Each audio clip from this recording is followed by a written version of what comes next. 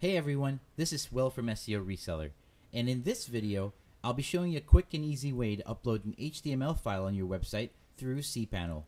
Now, before anything else, you'll need access to your website's control panel. So if you don't have access, you'll need to contact your website administrator or webmaster.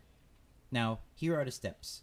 Go to your dashboard and download the zipped HTML file located in the Method For section within the white label, then Dashboard Setup.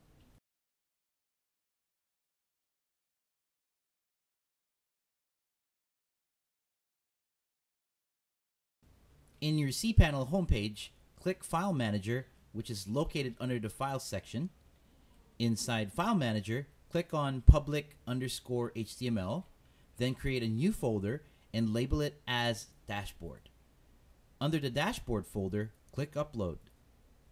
You will then be redirected to another page where you can upload the zipped HTML file.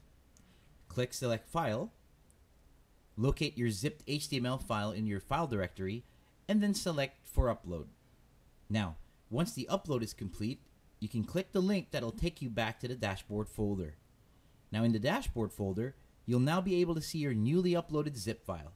Click Extract, and a window will pop up. Click Extract Files. Once you start extracting, a window will pop up showing the extraction results status. You can just close this. To see the extracted HTML file, right-click and choose Reload. You will be redirected back to the File section. The HTML file will appear in your dashboard folder.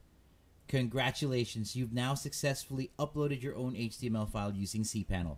You'll now be able to access your client dashboard by going to yourdomain.com/dashboard.